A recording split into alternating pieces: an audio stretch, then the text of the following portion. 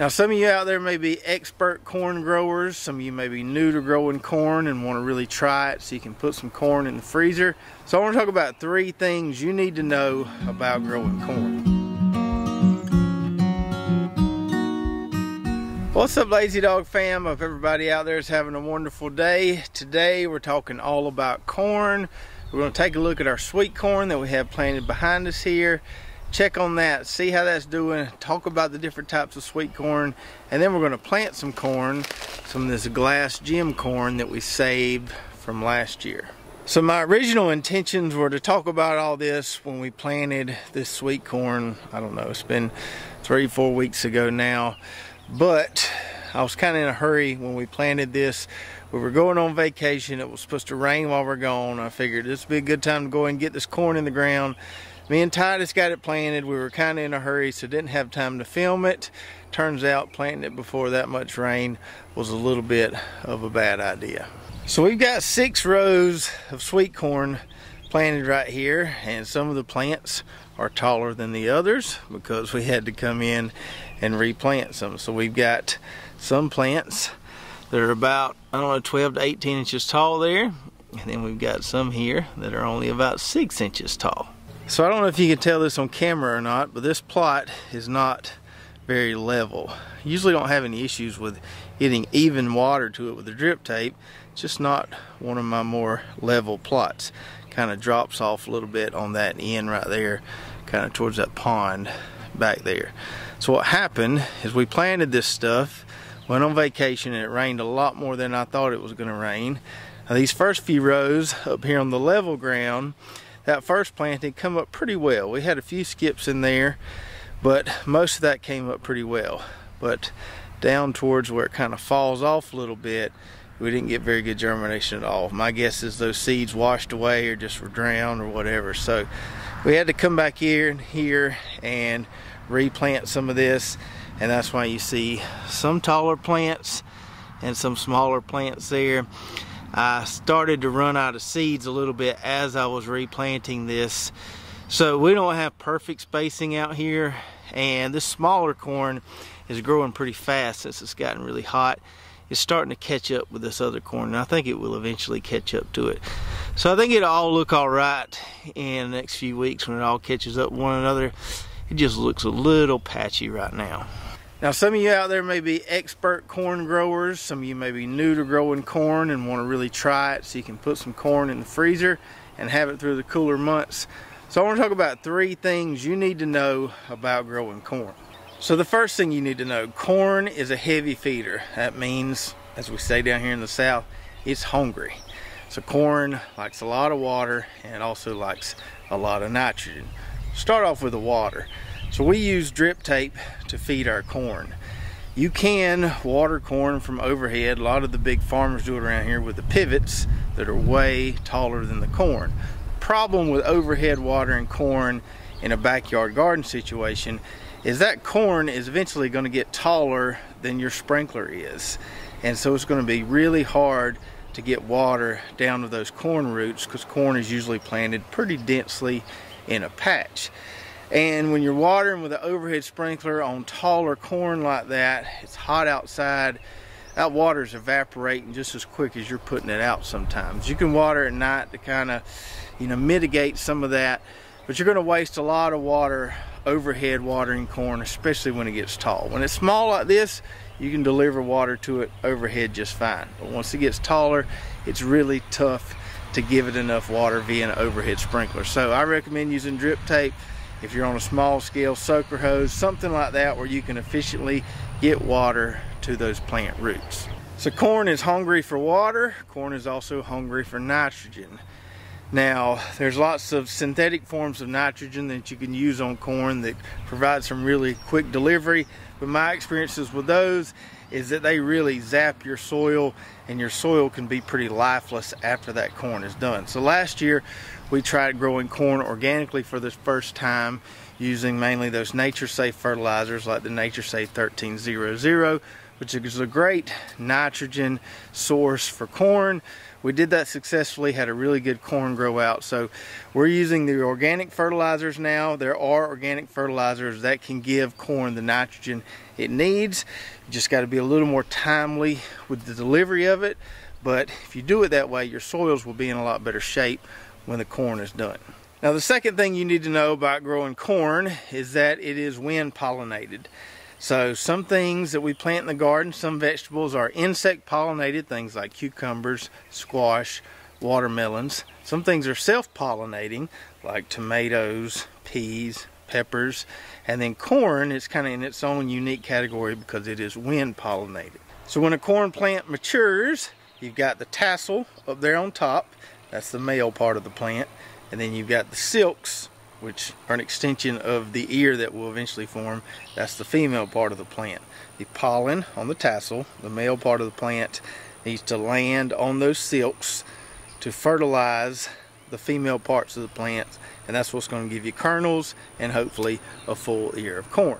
So we're not relying on insects to pollinate the corn like we are with squash and cucumbers, and the corn is not going to pollinate itself. We need the wind to do it for us, to kind of blow that pollen from the top down to those silks. And that's why we like to plant a decent sized little plot of corn, because that's going to give us good pollination. Now, if you're planting corn on a small scale, just in a little raised bed, you can hand pollinate it. So when those tassels form and they have pollen on them, and you can tell when they have pollen on them because if you shake them a little bit, you'll see that dust going everywhere. You can walk up to those plants, kind of shake them a little bit, and that pollen will fall down on that silk. There's way more pollen on that tassel than that silk needs to grow a full ear of corn. So you've got plenty of pollen to work with there. I've even did some level, or have done some level of hand pollination before with some of my plots. I'll take a piece of long PVC pipe and go in there and kind of brush the top of the tassels and encourage that pollen to kind of fall down and make sure I get some good pollination. Most of the times we get plenty of wind to pollinate things correctly, but hand pollination is an option if you're on a small scale. And then the third thing you need to know about growing corn is there are lots of different types of corn. You got what we call field corn, which is usually used to feed animals, but some people like to eat it. It's not very sweet, and you got to pick it just right if you're going to eat it. Most people let it dry, grind it up for grits, cornmeal, or feed it to animals. Then you've got popcorn, which we grew a lot of last year and still have some in the freezer. We've really been enjoying this stuff. I don't know that we'll grow any more of this kind of popcorn this year because we still have a bunch in the freezer, but that's always a great option to try. And then we have sweet corn, which is behind us here. Now, as far as the sweet corn goes, that's where things can get kind of technical, complicated, and confusing for some folks, but I'll try to explain it as best I can. So you've got three main sweet corn genes. You've got the SU gene, the SE gene, and the SH2 gene. The SU gene is considered the standard gene. SE stands for sugary enhanced, and then the SH2 is basically an abbreviation for the word shrunken. So I like to look at this as kind of a continuum from SU to SE all the way down to SH2. So as we go from SH2 up to SU, the corn gets easier to grow. So the SU varieties, the kind of old school varieties, are easier to grow than the SH2 or the super sweet varieties. And if we go the other way along the continuum from SU down to SH2, the corn gets sweeter and it's going to hold better, and you've got a longer time to harvest it before it gets starchy. So the SU varieties, you got to be pretty timely when you harvest those, and when you harvest them, you either got to eat them or put them in the freezer pretty quick, or they'll get starchy. The SH2 varieties, the really sweet ones, tend to hold for 10 days or so, so you've got a little more time to eat or process the corn. And I'll give you some examples of these. So your SU corns would include Silver Queen, which is probably the most popular one grown in backyard gardens around this area. Everybody loves Silver Queen corn. That's all they've ever grown. They swear there's nothing better. A lot of people growing Silver Queen down here. Then for the SE varieties, that includes popular varieties like Peaches and Cream, Ambrosia. There's a lot of SE varieties out there that are really, really popular, and they're all really, really good to eat and fun to grow. And then the SH2, or the super sweet varieties, probably the most popular one is called Obsession. I can't remember the statistic, but someone told me one time the majority of the commercial sweet corn grown around here is all Obsession. So if you're a beginner corn grower, or maybe you don't like your corn to be super, super sweet, you may want to stick with one of those SU varieties like Silver Queen. If you like your corn really sweet, you're pretty good at growing corn, and you want that extra holding ability so you don't have to process it all at one time, you might want to go on those SH2 or super sweet varieties. And then there's always kind of that middle ground there with the SE varieties. And then to complicate things further, the more recent trend with corn genetics is to mix these SU, SE, and SH2 genes, get different combinations to bring out certain traits that are desirable. For instance, the SE corns tend to have a nice crunch to them.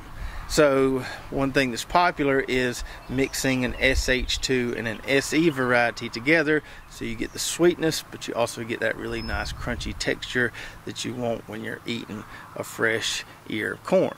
So nowadays there's all these different combinations out there of these different gene types. You've got what they call synergistic, you've got augmented super sweet, you've got triple sweets, you've got quad sweets, and basically what all those are just a different ratio of, say, SH2 kernels to SE kernels on a particular ear of corn. So some of them are more sweeter, some of them they're really trying to go for that crunch.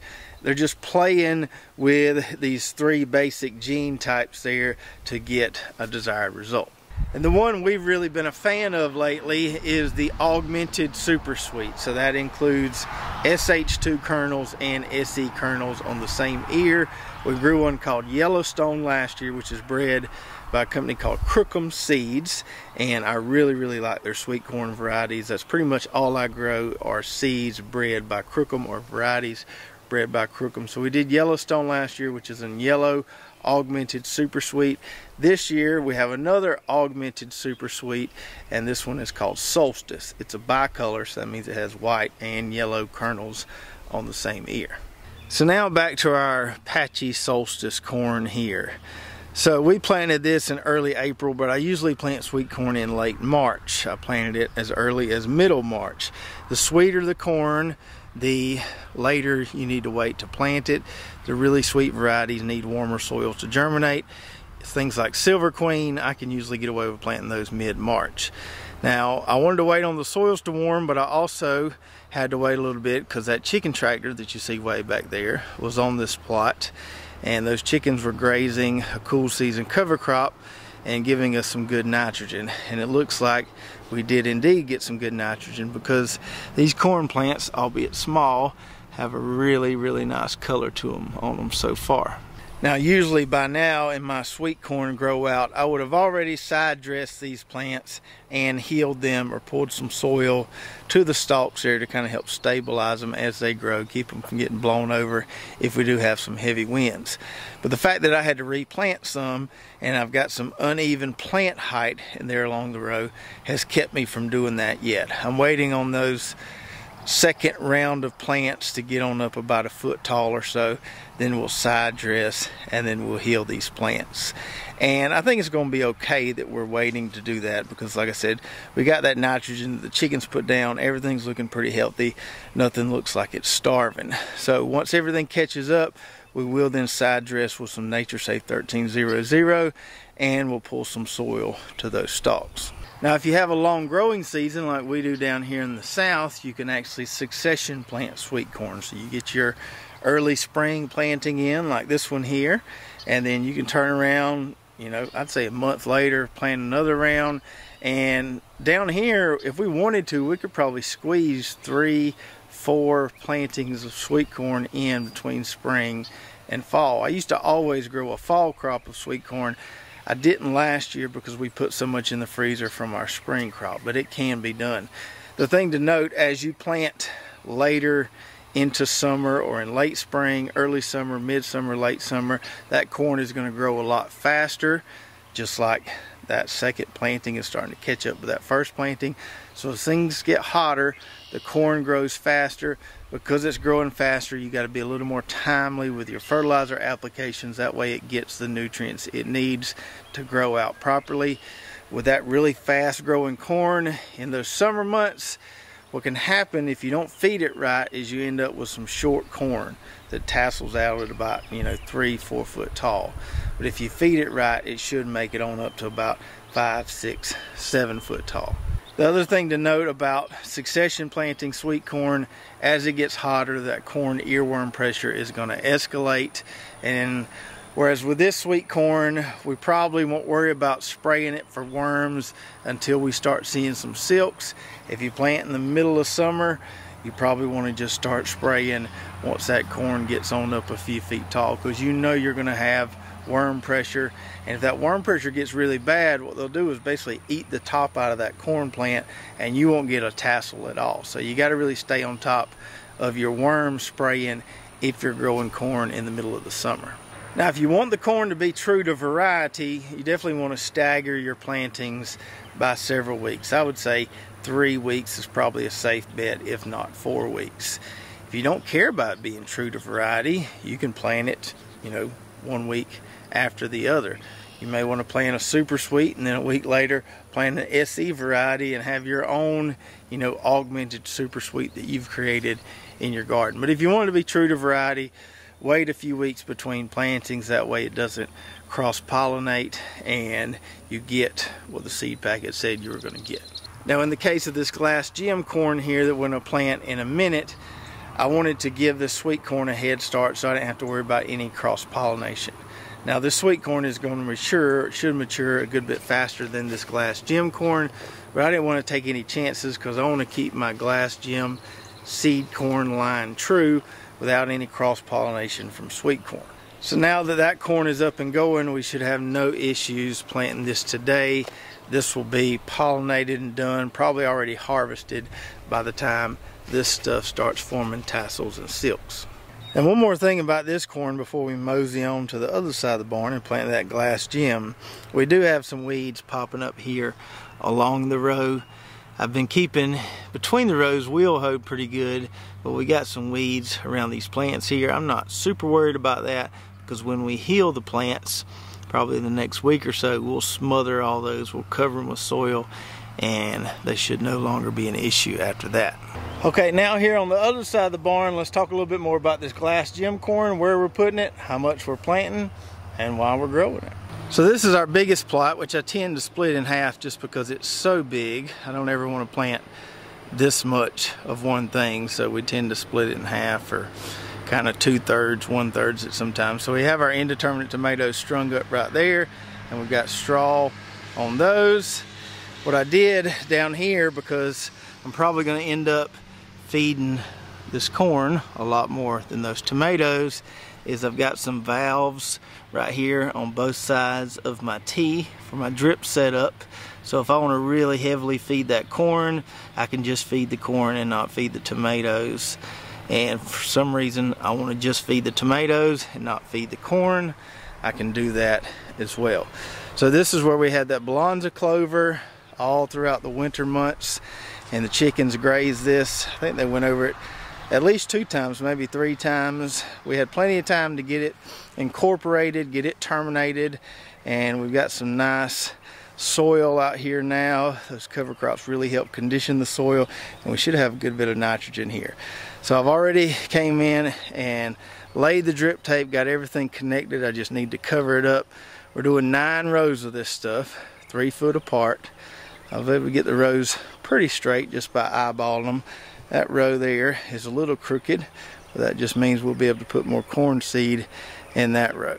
So why are we going to plant so much of this glass gem corn, which is traditionally thought of as more of an ornamental corn? Well, I don't really know why I'm planting so much of it. The kids had a blast with it last year. We had a lot of fun picking it and shelling it and stuff, and so I thought I'll just grow even more of it this year. Last year I planted 6 30-foot rows.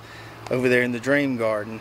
And this is what we got, pretty much a gallon bag slap full of kernels here. Now that corn was grown dead in the middle of summer. It looked pretty pitiful for its entire life. We ended up getting a decent harvest off of it, but it wasn't great. A lot of the ears were small on it, so I've got higher expectations growing it now in kind of mid to late spring. I think it'll do a lot better than planted in the middle of summer. So from this grow out here, we'll probably get a lot more than just a gallon bag of this stuff, and I'm sure I won't even come close to using this whole bag, not even half this bag, just to plant these 9 rows here. I don't know what I'm going to do with all this glass gem corn if it does grow out successfully here. I'm sure we may feed some to the chickens. We may grind some up into cornmeal and make grits out of it. We may just have fun with some of it. Who knows what we're going to do with it, but it's going to be fun to watch and see it grow. And it's always fun to see all the different ears, because each ear is different. Each ear has a different color pattern on it. So as I showed you earlier, we've already got our drip lines laid down here in a furrow. I also added a scoop per row of that Nature Safe 10-8 because our soil test told us that we had plenty of phosphorus here. We were kind of marginal on potassium, and you can't really give corn too much nitrogen, so that's why we went with a 10-8. So now what I'm going to do is turn this drip on, so these pieces of tape here will straighten up a little bit. We'll get them covered up, and then we'll be ready to plant.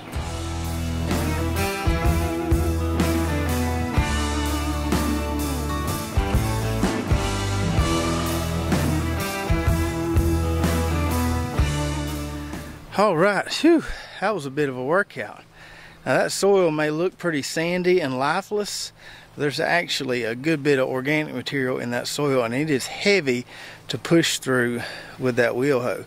It's not hard like clay, it's just dense, and it just so heavy it provides a lot of resistance as you're pushing through it. So even though it's soft, man, it's some heavy soil with a lot of good stuff in it from all them cover crops we've been growing. Now as a little side note, I'm trying some new to me drip tape on this plot right here. I've used quite a few different brands over the years. Some I like more than others. This is the Irritech P1 line. I got this from Drip Depot. They have it on several different roll sizes or roll lengths. I think this is a 1,000-foot roll. Now I didn't think I was going to like it because it has these kind of hard emitters in it, as opposed to the tape where it just has a hole punched in the tape for the emitters. But I can say this is the least leakiest drip line I've ever used so far. With drip irrigation, you're going to have little minor dribbles and leaks at the connections because they're not glued, they're just punched in there. But this stuff right here seems to tighten up a lot better than the Rivulus tape I've used, and even that other Irritech tape I've used. With the hard emitters, you just got to be careful. You can't cut it right on top of an emitter because you can't put your connection there. So you have to kind of cut around the emitters when you're securing your connections. But besides that, I really like this stuff so far. And if you're watching on YouTube, I'll put a link below, a Drip Depot affiliate link for this stuff if you want to give it a try. So now back to the glass gem corn here. I'm going to try to use my walk behind planter because 9 rows is a little too much to plant by hand. One of the issues I may have here has to do with seed size. So since this is our own saved seed stock, we've got seeds of all different sizes here. When we harvested this corn last year, we had big ears, we had little ears. That means we've got some big kernels and some little kernels. So I'm just going to have to err on the side of overplanting. So I took this seed plate and I drilled out the holes to accommodate the largest seeds in this batch here. That also means that some of those smaller seeds may stack in these holes and we'll end up planting a lot of doubles. But hey, we'll do what we got to do to get it planted. I'd rather come thin it out later than not get it planted thick enough. So now there ain't nothing to it but to do it. Hopefully our seeder will cooperate and we'll get all these 9 rows planted.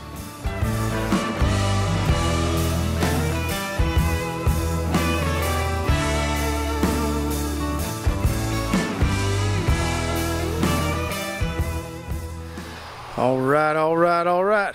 That actually went quite well. Old Betsy here only jammed on me a couple times on that second row and the last row, so that number 3 seed plate there with the holes drilled out. Actually performed quite well considering the range of seed sizes we were working with. And I know I planted it too thick, but that's alright because I actually enjoy thinning corn. It's just something soothing about it to me, coming out here late in the evening when the sun's about to go down. It's nice and cool, and just taking my time thinning out my corn rows. And we didn't even begin to put a dent in our bag of glass gem corn seed here. You really can't even tell we used any of it. So I'll go back in the freezer with this. Who knows what we'll do with it, or better yet, if any of you guys out there would like to try some of this, let me know in the comments below, and we'll try to figure out some way to put some of this in smaller packages on the website. And so one of my kind of end goals with this glass gem corn is to keep growing it down here year after year, saving our own seed stock, and see if any kind of local adaptability generates. When we grew it last summer, I was thinking, man, this corn doesn't do well down here in the south in the heat. It eventually ended up making an okay harvest, but it didn't look anything like the corn that we normally grow. Now, from what I remember from my genetics classes way back in the days, it takes about 6 generations for any real local adaptability to establish in a gene line. So we're a long ways from that. We're going to keep saving our seed and keep growing at least a little bit of it year after year, and we'll just see what happens. So I hope you enjoyed the video today. All things corn, talking about corn, looking at corn, planting corn, and more corn. Let me know what varieties of corn you're growing this year, if any, in the comments below. Sweet corn, popcorn, field corn, whatever. Tell me what you're growing in your backyard garden. And if you're watching on YouTube, make sure to check out our affiliate links below. A lot of great companies we use in our gardens around here at Lazy Dog Farm. I also have a link to that drip tape at Drip Depot, so you can check that out if you want to give that a try.